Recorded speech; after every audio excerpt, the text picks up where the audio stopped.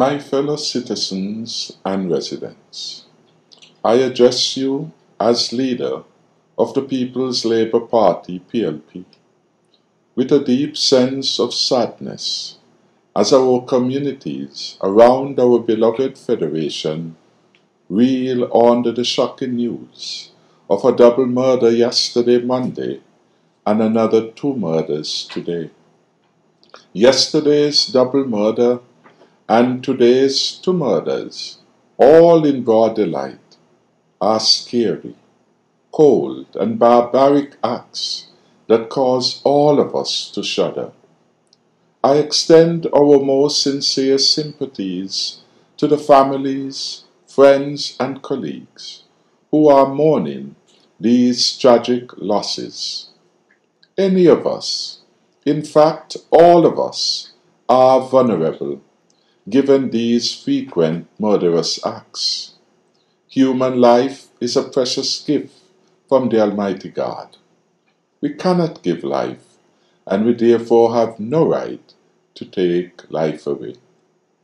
Let us always remember that every life is valuable, and that the death of one man diminishes the life of the rest of us. The recent upsurge in violent crime has brought a deeper sense of insecurity, fear, and hopelessness among our people. The data on violent crime in the Federation clearly illustrates that there have been 23 murders in the Federation since Dr. Jew assumed office as Prime Minister on August 5, 2022, which was just 10 months ago. Of that number, 16 of these murders have taken place in just under 6 months.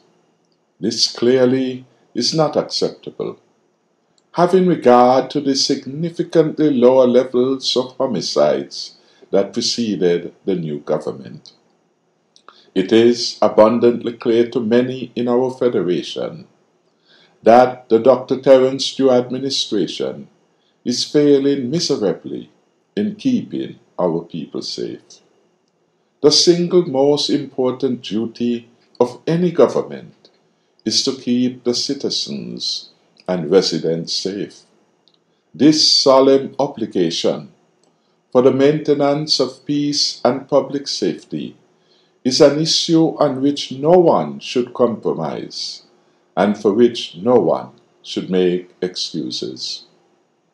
The People's Labour Party has also taken notice of the frightening reality that the police seem unable to assure residents of their ability to curb the vicious, murderous assaults.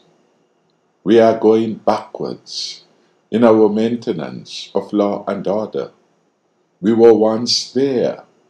We also cannot forget that prudent leadership, the innovative programs such as the Peace Program, moral boosting initiatives, our island-wide CCTV build-out, our modern forensic lab, our strong support for law enforcement, etc., over the last 7 years, prior to August 5, 2022, some murders reduced to historic lows, lives saved, and a tangible sense of security and peace return to our collective benefit. The incompetence of the current regime and its undermining of public confidence in the agencies of law and order have reversed our hard-won gains.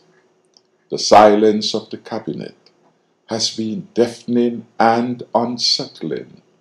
The members of the cabinet appear clueless as to how to govern. Sadly, it is we, the people, who are at risk. It does not have to be this way. We corrected this criminal scourge before, and we must do so again. The PLP notes that finally, after some 23 murders since taking office 10 months ago, and with the last 16 of these murders occurring within the past 6 months, that the Prime Minister and Minister of National Security finally saw the need to address the nation today on the issue of violent crime and the unacceptably high murder rate currently plaguing our country.